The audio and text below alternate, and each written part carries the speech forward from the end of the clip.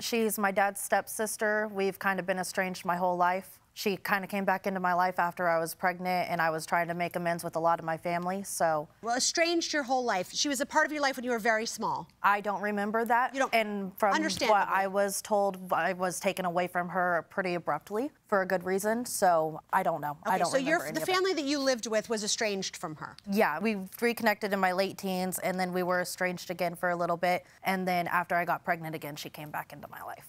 Okay, so tell me how the discussion about the van came up. She was talking about coming down for the birthday party. She told me that she was trying to figure out how to fit the dollhouse and the SUV. It was your daughter's first birthday? Yes. First child? Yes. So she was coming down to bring her a dollhouse? Yeah, to come celebrate the birthday. I asked her what was wrong with the van. She said that it needed a power steering pump and a battery. And I told her, I'll buy it, I'll fix it. But I was agreeing to fix the two things that she told me was wrong with it, the power steering pump and the battery. Okay. So, Ms. Pallone, at the time this conversation happened, how long had it been since the van had been driven? It had been maybe 2 to 3 months because we were low on finances, so we weren't able to get it up and running. So you were aware that the van had a problem with the power steering pump? Yes, Your And Honor. that needed to be replaced, and that's about a $400, $300 issue to replace?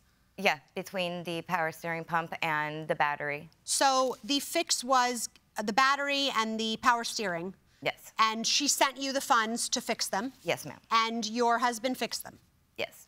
So how was this van going to get to Ms. Kelly? My now 18-year-old son drove it the 6 hours down to the birthday party to give the van to Ms. Kelly. So you drove in the SUV? Yes. And your 18-year-old son drove the van himself? Yes.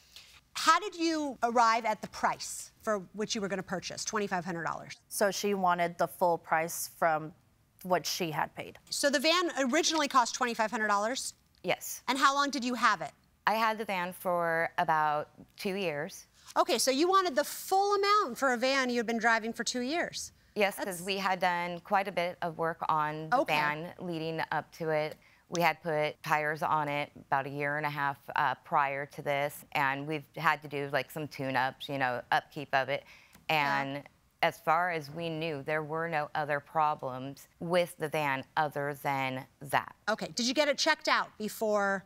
We have a couple mechanic friends, and they were trying to problem solve, seeing why, you know, the steering was not unlocking. So we were able to, you know, whittle it down to that it was the power steering pump. And once that was replaced, it was running beautifully.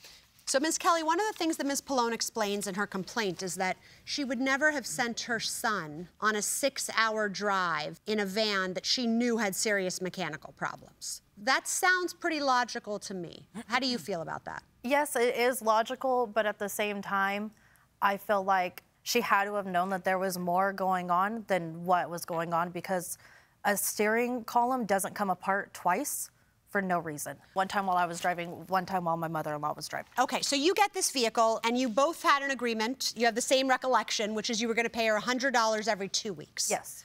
So how long after that happened did you start having issues? Pretty much a couple days later. I was headed to work. I left at around 5 in the morning. It was snowy, icy, cold out. I barely even made it down the street that I live on. Went to go turn the corner, and I came inches from hitting another vehicle because the steering disconnected, like the steering column came apart. So when you say the steering column came apart, what do you mean? Like I could turn the steering wheel around and around and around. The tires didn't move, nothing happened. So most car purchases, absent some different agreement, are considered as-is purchases. You purchase the car with warts and all. Did you do anything to have the van checked out? Yeah, my dad drove it for a little bit. He noticed the steering was still stiff. We assumed it was because of air bubbles in the steering pump. That's what Ms. Pallone had told us. So that's what we had just went on and assumed, that it was just air bubbles in the steering that needed to be worked out.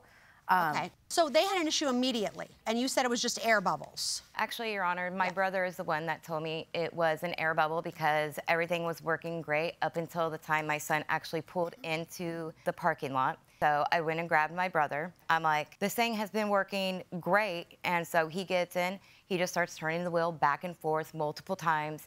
And then everything started loosening it up. He says, this is a very common thing when you replace a power steering pump. It will have air bubbles that are working their way up.